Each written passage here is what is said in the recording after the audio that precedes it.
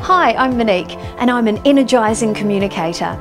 I grew up in a household of words and colourful, vibrant stories and learnt from a young age about the power of language.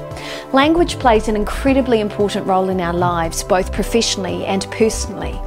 We use it to describe the world around us, we use it to describe where we've come from, where we're going and who we are.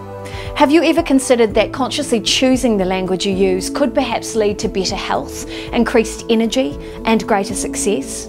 Let me show you an example. You're well rested, you've had a couple of days off, you're eating well, and someone says, "Are you okay? You look tired." Suddenly your eyelids feel heavy and you feel like you need a nap. Sound familiar? Or if you don't feel tired, do you feel a bit insulted about the way you're being perceived? It's happened to me before, and really telling someone they look tired, does that help their vitality? Language can be used in a variety of different ways. It can intimidate, it can inspire, it can inform or innovate and even influence both our outer world and our inner world. Take for example the words you use to describe yourself. If you were at a meeting where you had to introduce yourself to the group, what words would you use? Are they the words that describe what you do, or would they be the words that describe who you are? The reason I'm using this as an example is that the words you share to introduce yourself externally affect you internally as well. Let's take a moment to absorb that. What you share without, you share within. Language and the stories we tell about ourselves to the world contribute significantly to the way we see the world and how the world sees us.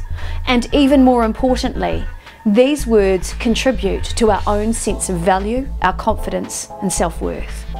So I want you to consider the power of intent, of focusing your thoughts and energy on how you truly want to be perceived, both professionally and personally. Commit to it and take steps every day to live true to that intention. Do you want to be known and remembered as the party animal, the attention seeker, the knowledge freak, the rock, the emotional vampire, the heart on legs, the supporter, the business whirlwind, the innovative leader, the funny one, or an energising communicator like me? It's your choice. Intent is one of the keys to manifesting or creating success and happiness in your life.